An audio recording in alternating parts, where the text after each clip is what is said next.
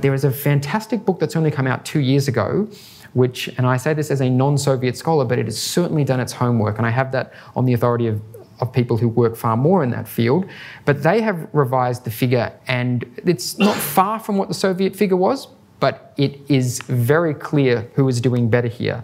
The number of Soviet casualties in December, January and February is 1.6 million. That is phenomenal. If you put that on the bar next to the Germans, that's the disparity you get. It's 1 to 6.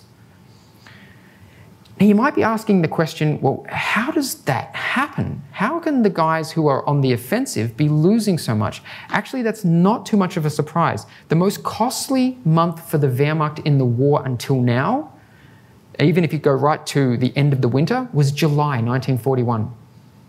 Being on the offensive is difficult. That means running into defensive fire. That means casualties.